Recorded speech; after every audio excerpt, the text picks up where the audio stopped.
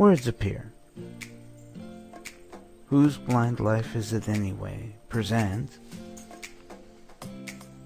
in association with Sterling Creation,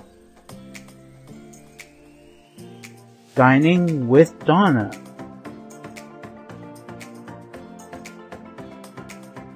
Sponsored by VIP Tech. Hello, hello, hello. It's Donna J. Jodhan with your Dining with Donna show, and I'm back. Yes, indeed, I'm back after a break of 2 months, and I want to thank my good friend Victor Guvia for having given me this opportunity to have this short break. I was on a break doing other things, taking a course, a very interesting course I took at the Carroll Center, which is a very prestigious institution in the United States. It's located in Boston, Massachusetts. And so I felt I needed to take this very important break so that I could refresh myself, get started all over again. And yes, indeed, I'm back. I want to thank all those who, during my break, took the time to write to me, took the time to email me, took the time to contact me, reach out to me and tell me how much they are enjoying my show, as much as I am enjoying bringing it to you. And I want to thank my dear friend Victor Guvia for being so patient with me. Thank you, Victor. And it is the merry month of June, or I like to say the jolly month of June. So, how has everyone been? How is everyone doing this month? I'm looking forward to the summer. I really am. I really, really am. Because I like summer. I don't really care for the humidity, however. But, you know, you can't have everything. The spring was a mixed bag of, funny weather, cold one day, warm the other day. But hopefully we are back with nice warm weather. So, what do I have in store for us today? Well, I think June is the month for desserts. And for this month, or for this first week of June, my dessert is apricot double chip cake. Again, apricot double chip cake. And here are the implements that you will need in order to carry out this recipe. Okay, here goes. Measuring cups, which I think every kitchen needs. Must have measuring cups at your fingertips. Okay. A sharp kitchen knife for cutting. A sharp kitchen knife for cutting. An implement for spreading. I like to call it a pastry spreader, or a normal spreader. It could be plastic. It could be stainless steel. It could be anything that you want it to be, and you can find this in any home hardware store or in any kitchen store. A 9-inch square baking pan, excuse me, a toothpick or a skewer, and my favorite, I always say to everyone, you should have a roll of paper towels at your fingertips whenever you are about to cook or bake or do anything in your kitchen. It really, really helps. The other thing I really want to tell you is that it really helps to organize yourself before you start baking or cooking. It saves a lot of time, so you don't have to go around scurrying looking for things. And this is why I have all my implements set out before I do anything. Alright then, so the next thing we are going to go to is our ingredients. Are we ready? Okay. 2 cups of apricot preserve or jam. 2 cups of apricot preserve or jam, 1/2 cup of semi-sweet chocolate chips, and you need to divide these into 2 equal parts, 1/2 cup of white chocolate chips, and you got to divide these as well, okay? So you have 2 types of chocolate chips. You have the semi-sweet chocolate chips and you have the white chocolate chips. Divide these into 2 equal parts. So you need 1/2 cup of each, okay? 1 package and about 15 ounces of yellow cake mix. Again, 1 package, about 15 ounces of yellow cake mix. 1 stick of butter cut into thin slices, and 1/3 cup of water. Alright, we are now ready to bake. Ready to bake? Okay, preheat your oven to 350 degrees. Spray your 9-inch square baking pan with some cooking spray so that things don't stick in your pan. Spread the preserves in your pan, spread it out equally, and then sprinkle your chocolate mixes over this. Now remember, you have just divided your chocolate mixes, right? Your white chocolate chips and your semi-sweet chocolate chips. So you take 1 part of each and spread it, okay? And you then top with your cake mix, spreading evenly. And top this, after you've done that, top this with butter, spreading evenly. And do your best to cover the cake mix as much as possible. So you take your butter, after you've cut it into strips, spread it over your cake mix, spread it as evenly as you can to make sure that your cake mix is covered. Drizzle the water over the top, and then you sprinkle with the remaining semi-sweet chocolate and your white chocolate, okay? So I hope you've gotten that correctly. And you bake this for 50 to 55 minutes, and presto!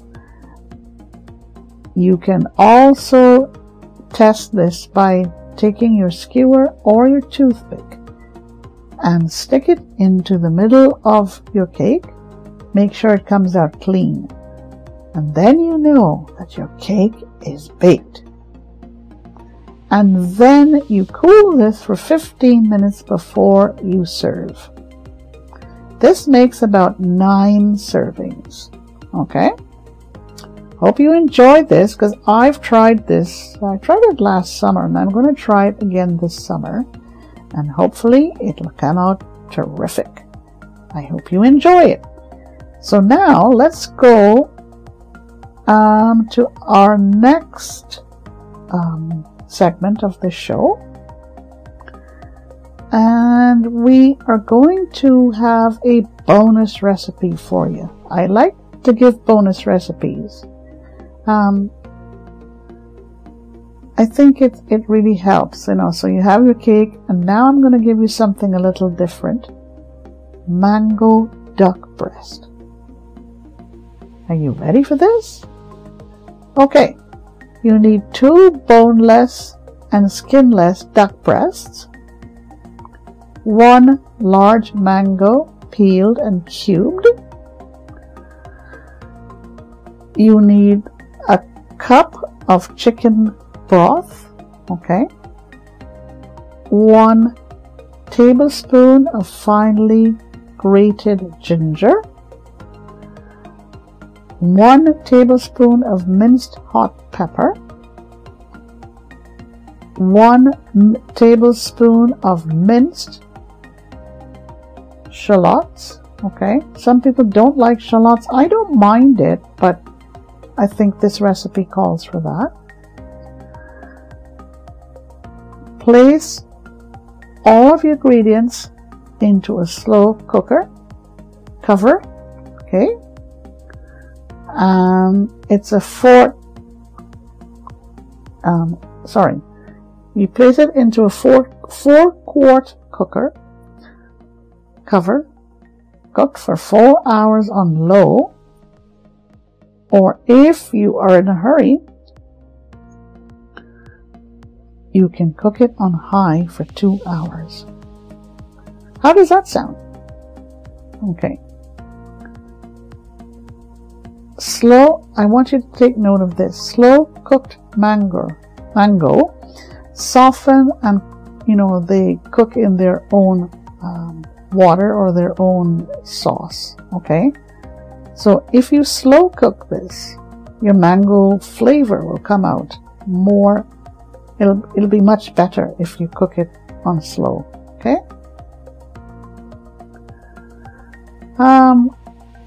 You can serve this recipe with some steamed vegetables.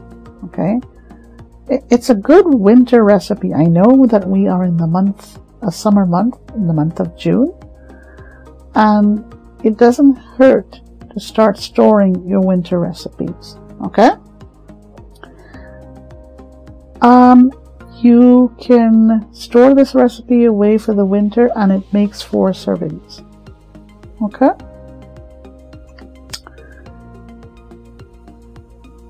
If you wanted not to use the fresh mango, and sometimes it's difficult to get this mango in the winter, you can use frozen mango as well. All right. Okay, so that is your bonus recipe, and now on to the third segment of my Dining with Donna show for week 1 of June. Let's go over here, and I'm going to give you some tips for your kitchen, and it's the cleanup for when you spill drops or anything in your kitchen. Okay. If you're dealing with your dishwasher, here's what you do. Fill your dishwasher with all of your glasses and porcelain. Okay? That's the first thing you do. Do not ever put any silver or aluminum with your china or glasses. If you do that, you will have a mess. Okay? The next thing you do is you have a bowl of water, and then you pour some bleach into this bowl of water. Okay? Put this bowl in the bottom of your dishwasher. Okay? It's important to know that you do not let this bowl dry out. So place this bowl at the bottom of your dishwasher. Okay? That's very, very important to know. Okay? And then you do a second cycle and fill the bowl this time with vinegar. Okay? And let the dishwasher go through its second cycle. So it may sound a little confusing to you.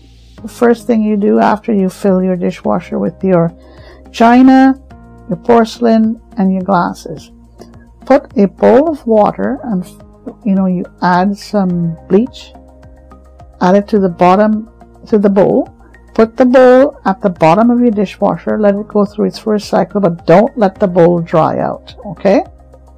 And the second time, run a second cycle, and this time you add vinegar instead of bleach. And place the bowl at the bottom of your dishwasher. Again, do not let this dry out. Okay? So you have 2 cycles, and it's important to know, do not put your silvers or anything aluminum in your dishwasher when you do your porcelain, your china, or your glasses. Okay? This will remove all the film that has collected in your dishwasher or in your glasses. All right, very important. Here's my second tip for this week. All right, about clogged drains.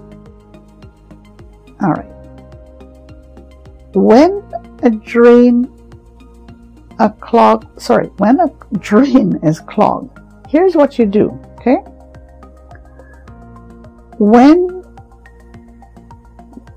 Pour a cup of baking soda, okay, and vinegar, 1 cup each, into your drain. And normally your drain is often clogged with grease. So you got to make sure you do this mixture correctly. Okay? So you pour a cup of salt and a cup of baking soda down your drain, right? The grease will usually dissolve immediately, and this is how you unclog your drain. This is it for me for this week, folks. I want to thank you very, very much for tuning in. I also want to invite you to write to me at Ask Donna on yourblindlife@gmail.com. Okay? Ask Donna. Oh boy, I'm getting a bit of a glitch here. I'm not sure of my own email address. Isn't this awful? All right, Ask Donna on yourblindlife@gmail.com. Okay, this is it for me for this week. Thank you very, very much for tuning in, everybody. I much appreciate it. Thank you, Victor, and I will talk to you next week. Take care now. You can catch Dining with Donna Wednesdays at 10 a.m. Eastern, 7 a.m. Pacific on Whose Blind Life Is It Anyway?